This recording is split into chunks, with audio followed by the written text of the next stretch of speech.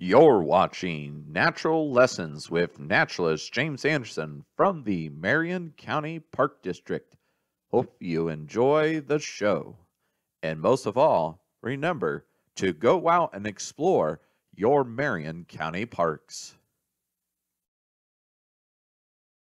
Hello, everybody, and welcome to another Natural Lessons with naturalist James Anderson from the Marion County Park District. We are on episode 2, and we're going to be talking about Misfortune wildlife in Ohio. So when you hear the word endangered species, you tend to think of animals like tigers and pandas and rhinos, elephants, snow leopards, wildlife like that. And don't get me wrong, it's important to care about wildlife around the world, but I'm hoping after today's lesson you'll learn that there could be some endangered species in your own backyard that needs protection as well. So today's lesson is geared towards life science for elementary students and environmental science for high school students. So what we will be learning in this episode, we're going to be defining population level categories like endangered species, threatened species, extirpated species, and some other different terminology as well. We're also going to be learning things like what causes an organism to become endangered, history of the Endangered Species Act, so a little history lesson, and some examples of endangered species that we have in Marion County.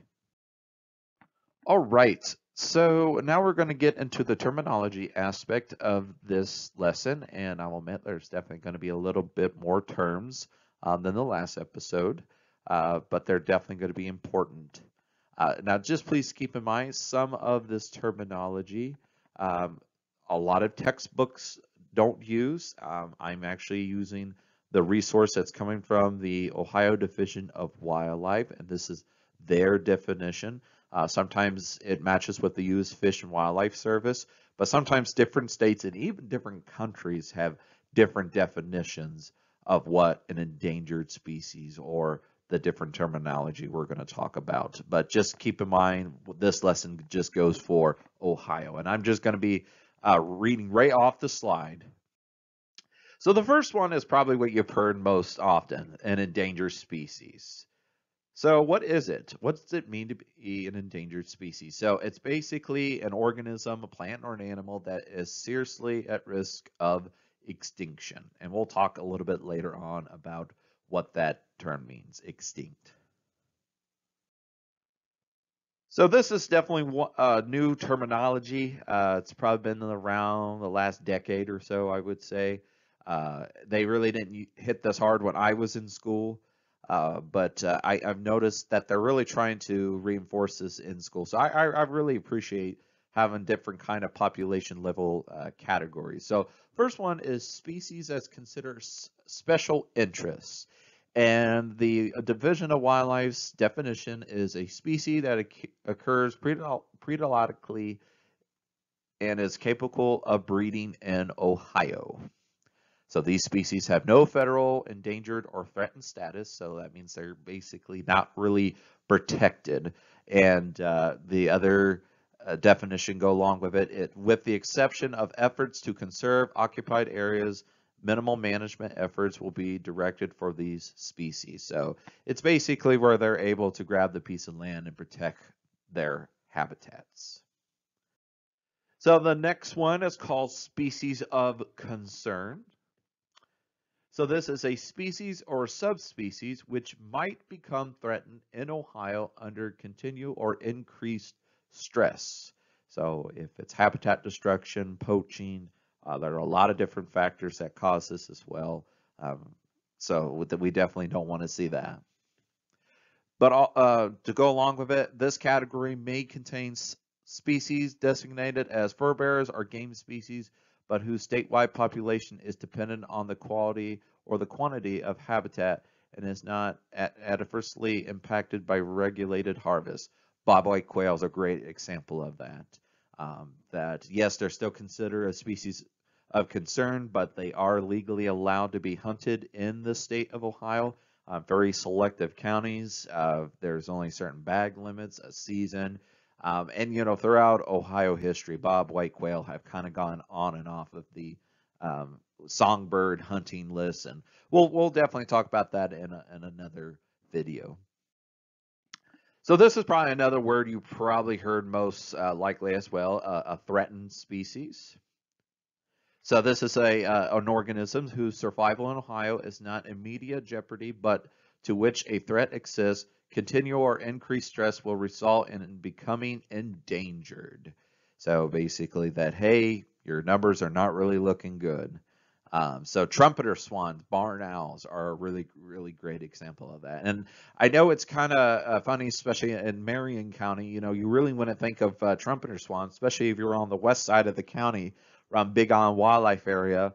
You come out to Marion Tallgrass Trail, you see a lot of trumpeter swans during the winter season. But there's only very few pockets of trumpeter swan populations throughout the state. We're just very fortunate that we have a good abundant of trumpeter swans in our county. Some of our neighboring counties don't even have an abundant population. So, and then endangered. So we kind of give the overall world view of an endangered species, but this is the Division of Wildlife's perspective. Is it's a native species or subspecies threatened within extirpation from the state of Ohio.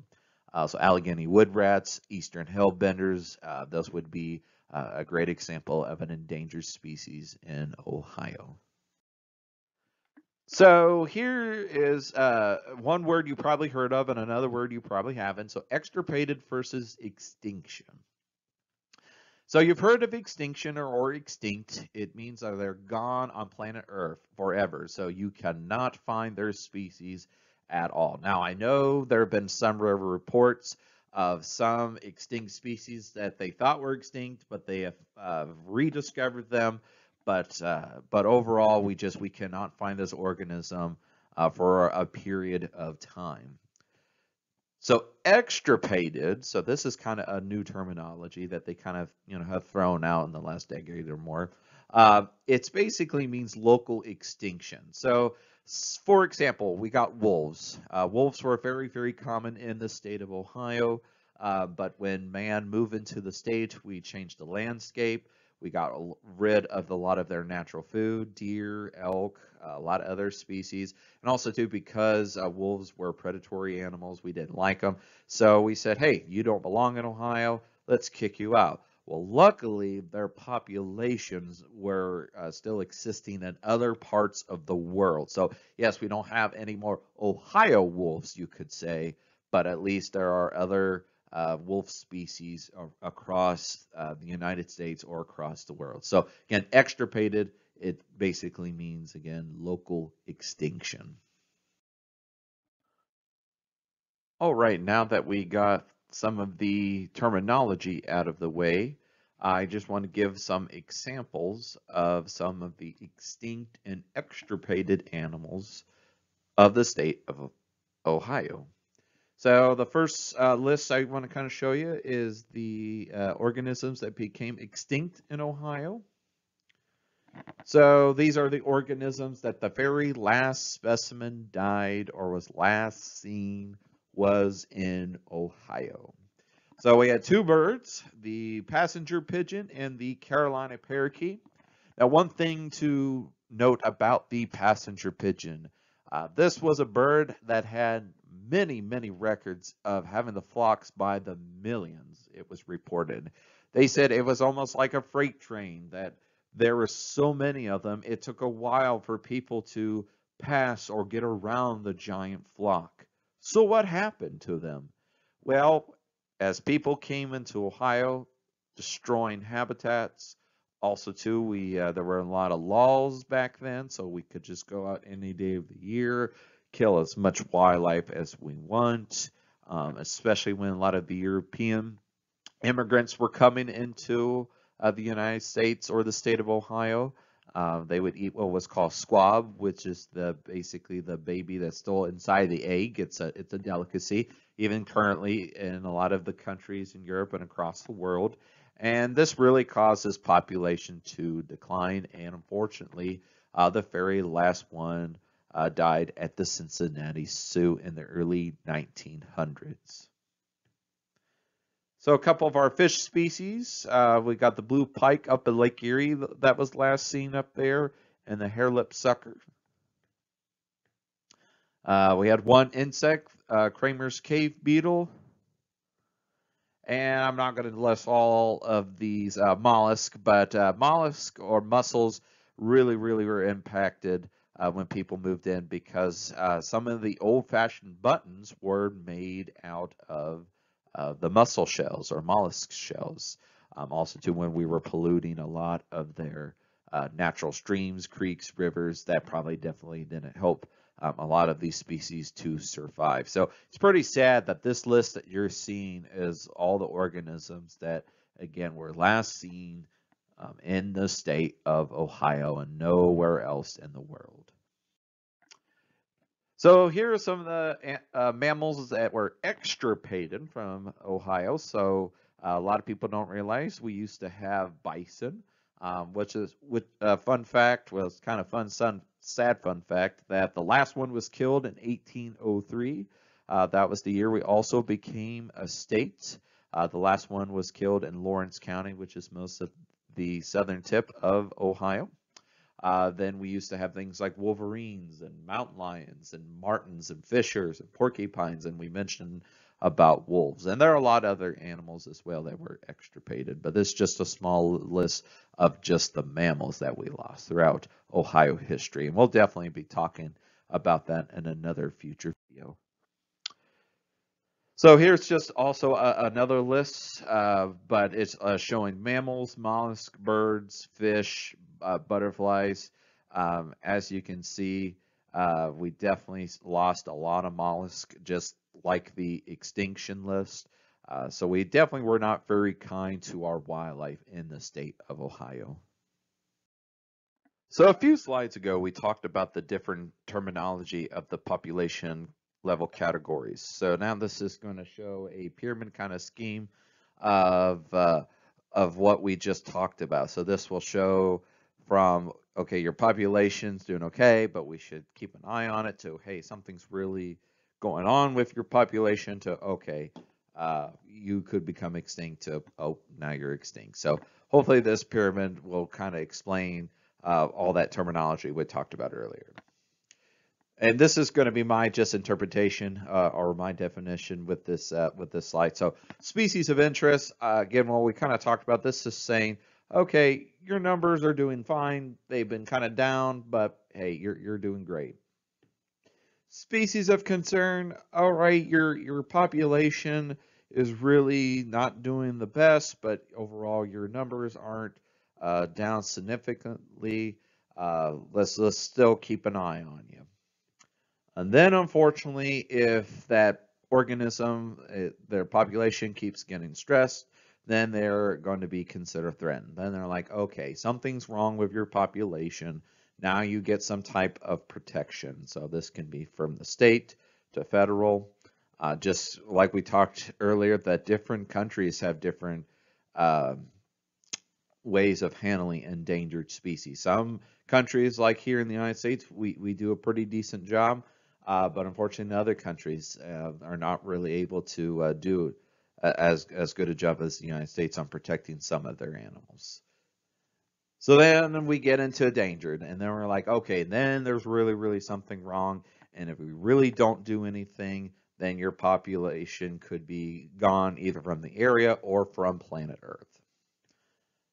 And then we talked about extirpated. So luckily, the species they're existing in other parts of the world, but unfortunately, they are kicked out of their original location. So again, Ohio was with the bison in Ohio is a great example of that. And then, unfortunately, in a lot of cases, we have extinct or extinction. Okay, so again, as you go up the pyramid, the population level category just gets worse and worse and worse. So we're hoping that animals will always keep below the endangered level or even threatened leveled, but unfortunately, it seems as time progresses on, a lot of our wildlife and plants get put on the endangered species list. So you might be wondering, well, what does Ohio look like when it comes to the endangered species? So this came off the Ohio Division of Wildlife off of their website, and at the end of the presentation, I will be given a link if you want to find out more information of the current endangered, threatened species of concern, species of interest, extirpated, and extinct organisms in the state of Ohio. So currently we have about 122 endangered species, and then we have 53 that are considered threatened, 110 that are considered species of concern, 53 species that are considered species of interest, 36 that were extirpated from the state of Ohio, which we saw that one list earlier, and then 11 that became extinct, which we talked about earlier as well. So now we're going to be talking about why is an organism considered endangered. Another way you can ask yourself this question is, why is one species considered endangered and another species is not? Well, one of the big things, reason why an organism can be considered endangered is they are not adaptable to change. Charles Darwin once said that it is not the strongest of the species that survive, nor the most intelligent, but the one most responsive to change. So this kind of goes along with that question again. Why is one species able to be adaptable and the other not? So we have a black bear, which is starting to increase in the state of Ohio. And then we have Canada geese, so which are very, very common in the state. So both of these species, all right, they live in different kinds of environments, but if you think about it, bears typically like forested areas.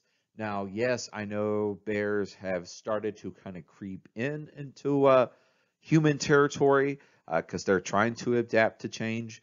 But you have to remember there are just some species that just will not touch any man-made areas, no urban areas. Canada geese, we can find them in fields, we can find them in ponds, lakes, wetlands, and then we can find them in front of those little subdivision ponds that you usually find around housing developments. So these guys can be very, very adaptable in natural and man-made environments. So for diets, black bears are primarily just eats plants and animals, just things outside, out in nature, the way it's supposed to be.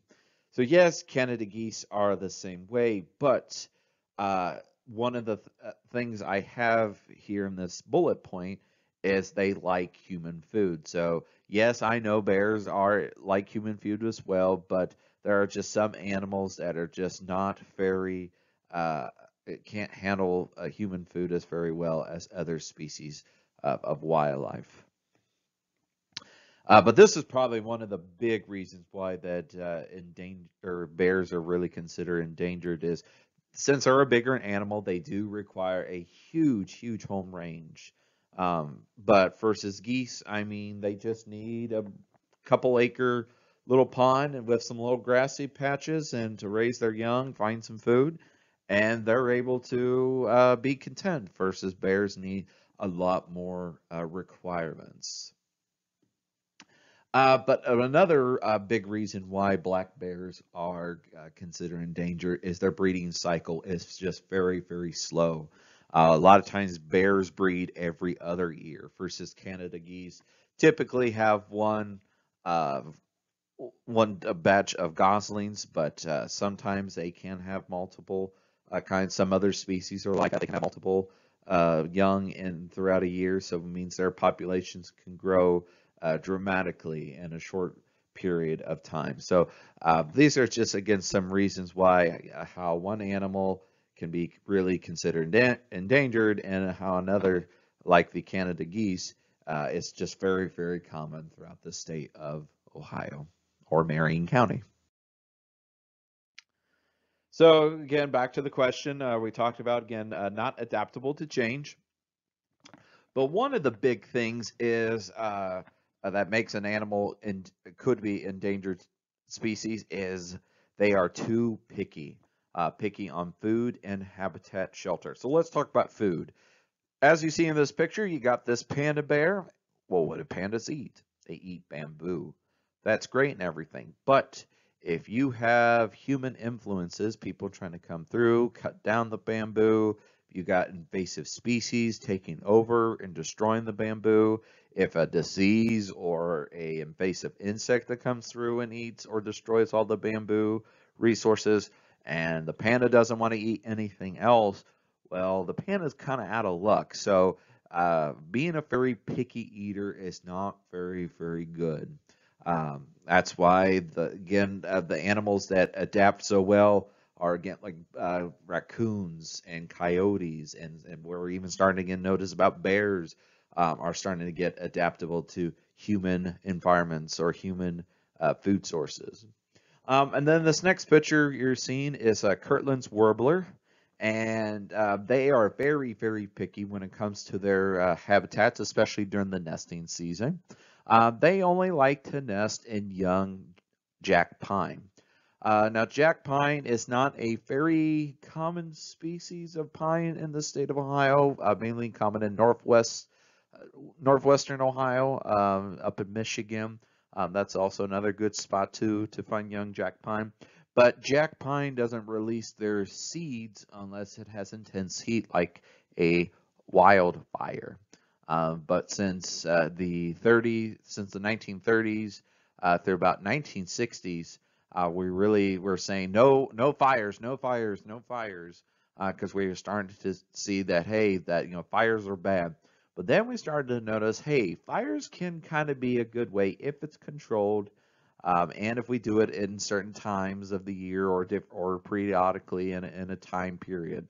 And they noticed that if they include prescribed burns, help the young jack pine forests, then you can get jack pine to emerge out, and the next thing you know, you got young jack pine, which then Kirtland warblers will love to nest there. So again, they're very, very picky, and because just like the panda, because they're picky, their numbers are dwindled down. So if you're gonna have a good population, you gotta have to be very, very adaptable.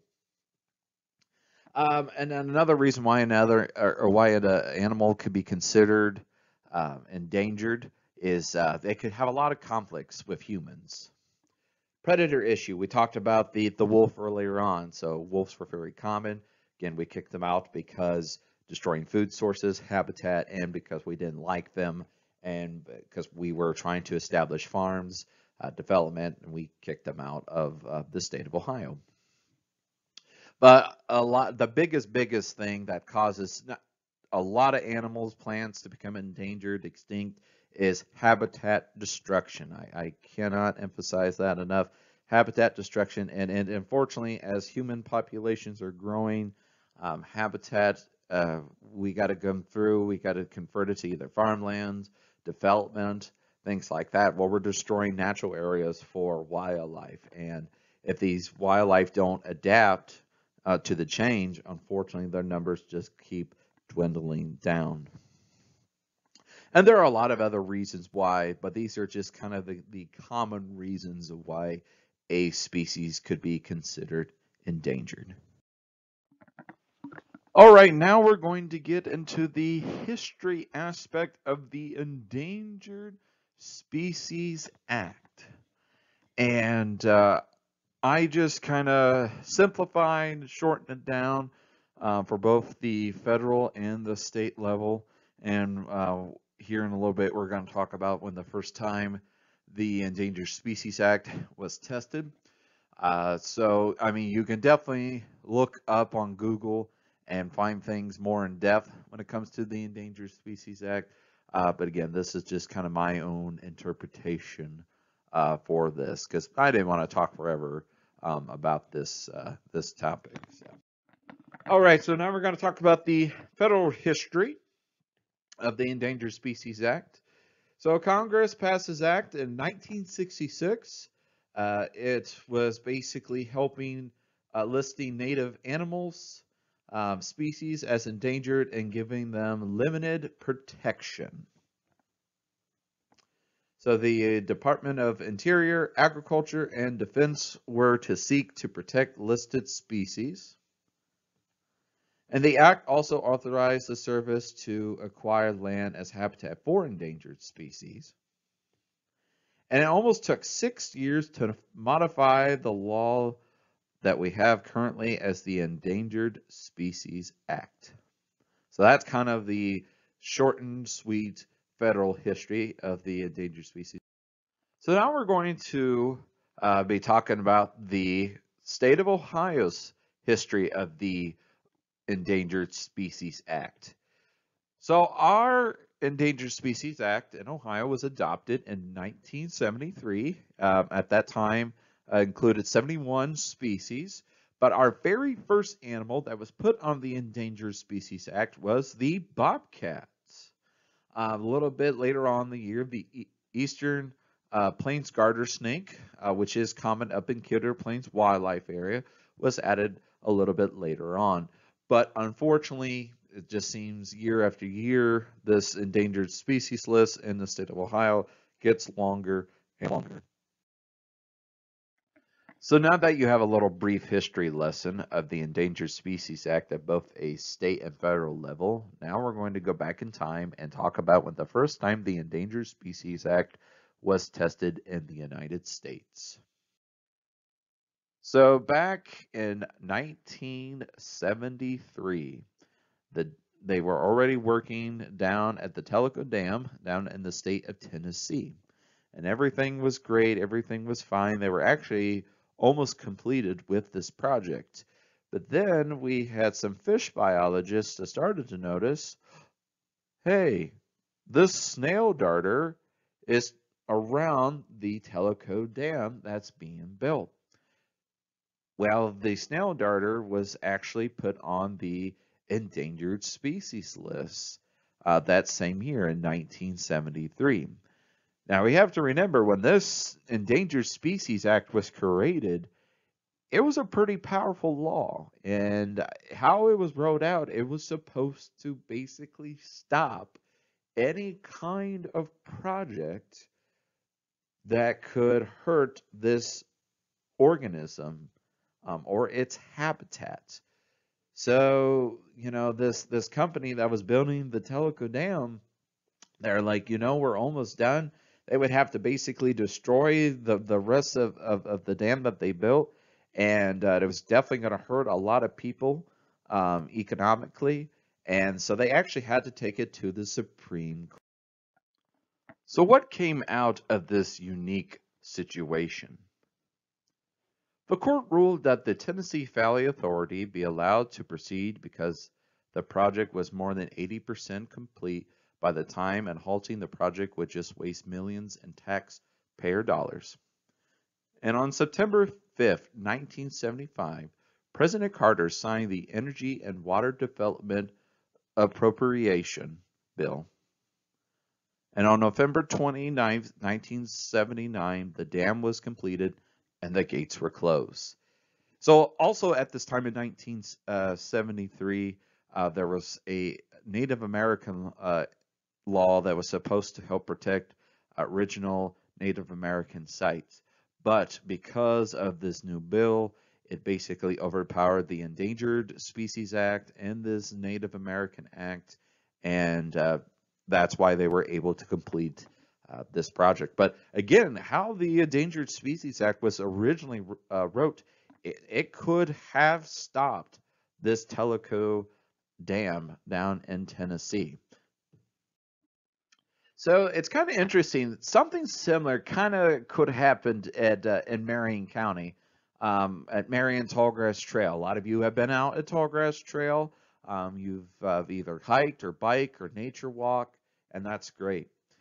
So as we were developing Marion Tallgrass Trail, we actually had to work with the Ohio Division of Wildlife because they believed during the summer months that the Indiana bat and the northern long-eared bat, which are two endangered species of bats in the state of Ohio, and they said, okay, we think they could be here. You can't cut any large trees down. And we were allowed to cut trees during the winter season, but after March 31st, we could not. So what could have happened is if there were trees that we didn't cut down during the winter season, as we were building the trail, and the construction company said, okay, you got to take this tree down.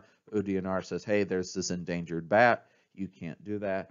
Again, that could have stopped or postponed Marion Tallgrass Trail. But luckily, again, we worked very, very close with the Division of Wildlife with this order, and we were able to complete to the Hardin County line. So for all 12.4 miles long. And even currently today, even though we are done building our section in Marion County, again, we are not allowed to cut down any tall standing trees.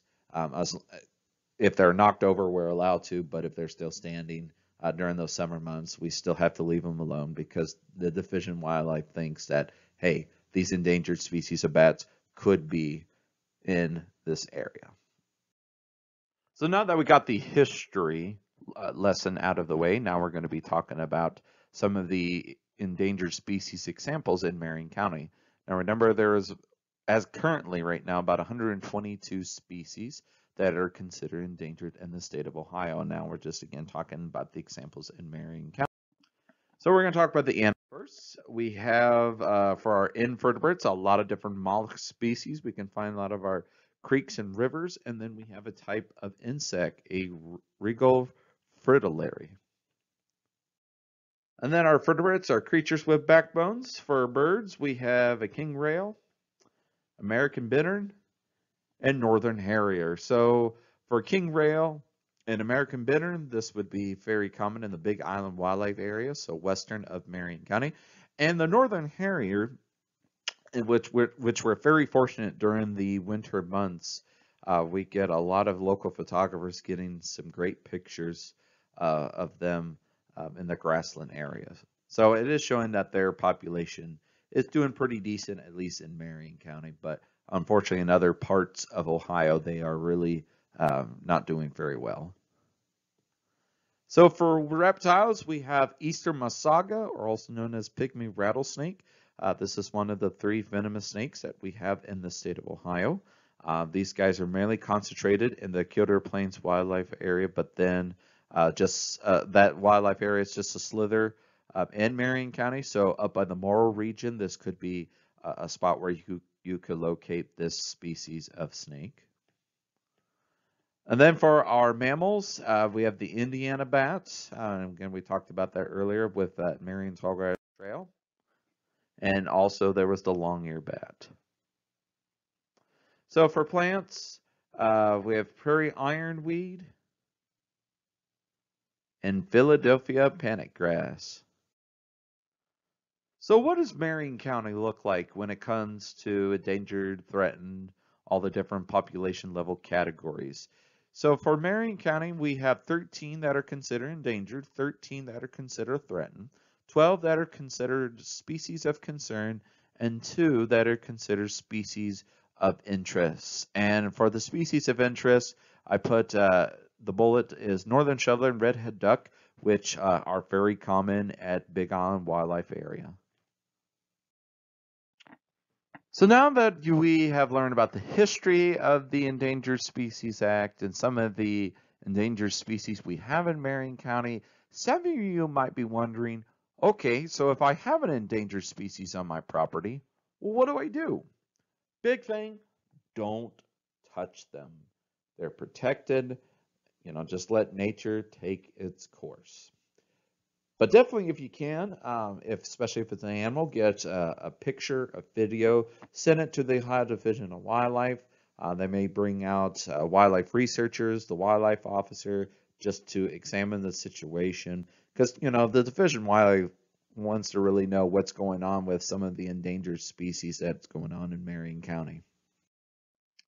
So now I want to talk about some of the animals that we used to have in Ohio, got kicked out, so extirpated, but starting to come back naturally.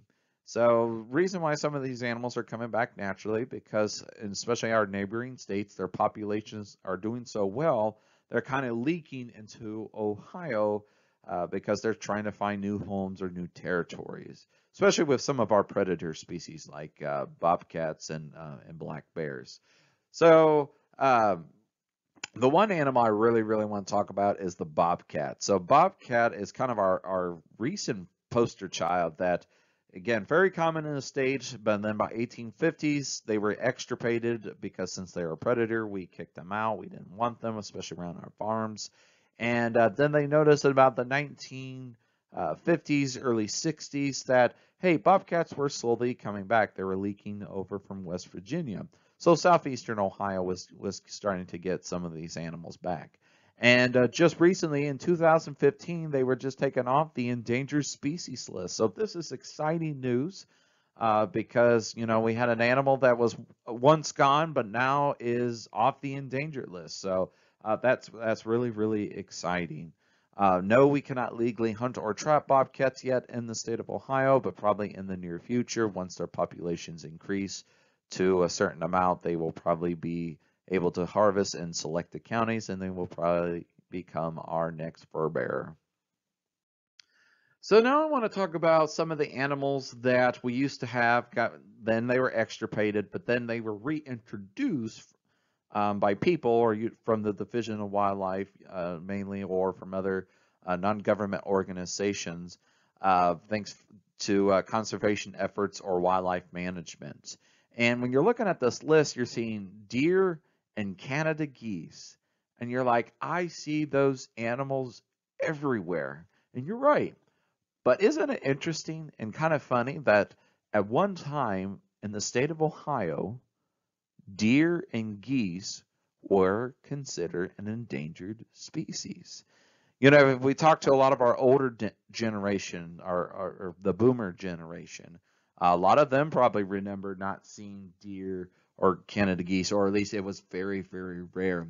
I had a gentleman that visited me at Marion's Tallgrass Trail, and he was from the Prospect region, and he told me that in the 1940s, he saw a deer around Prospect, and he was going to call the Marion Star.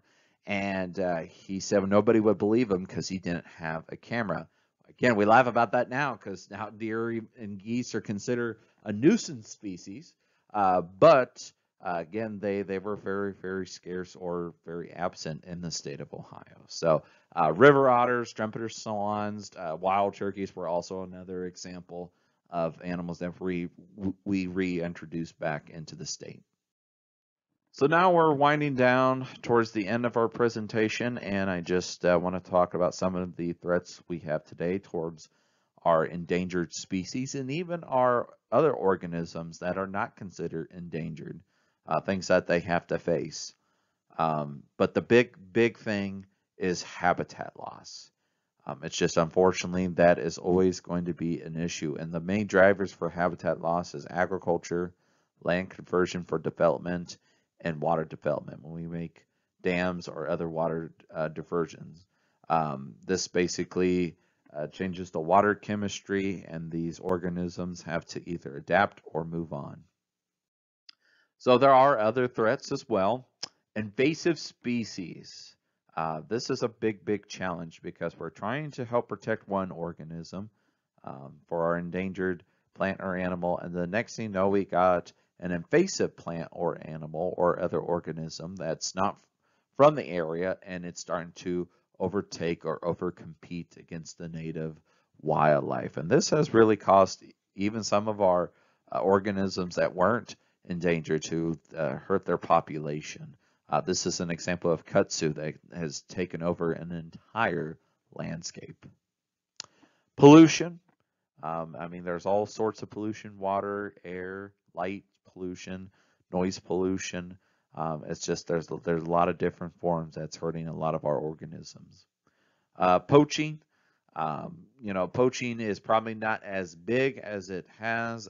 You know, in the past it was probably definitely really big, but it still occurs today.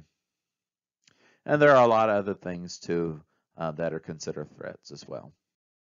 All right, guys, we made it toward the end. I apologize. I know that was a little bit longer video. Some videos are going to be long, some videos are going to be short. It's just depending on the content.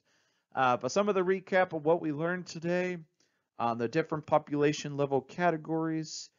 We also discussed what causes an organism to become endangered, history of the Endangered Species Act. We also learned some of the example of some endangered species in Marion County. And we also talked about some of the threats of today with our organisms. So a lot of the information came from the Ohio Division of Wildlife, especially when we were talking about all the different kinds of endangered, threatened, or all the other population level categories in Marion County or the state of Ohio. And a lot of the images came from Google. And this is a link that you can click for a publication that they update usually every year of all the different population level categories of the organisms in Ohio. Or just go to Google and put Ohio species endangered list, and this will bring up the same publication. So it's pretty interesting. Unfortunately, the numbers get higher and higher. When I first did this program a couple of years ago, the numbers were down a little bit, but I had to actually update it for this presentation. So hopefully in the near future, we can bring those numbers down. So to kind of leave you off, it says, mankind can only disappoint Mother Nature for so long, Anthony Douglas Williams once said. All right, guys. Well, hopefully you can take this in and just appreciate, all the organisms that we do have, and we do need to protect them and their habitats. So make sure to go out and explore your Marion County parks, folks. I'm Naturalist James Anderson, and I'll see you next time on Natural Lessons with Naturalist James Anderson.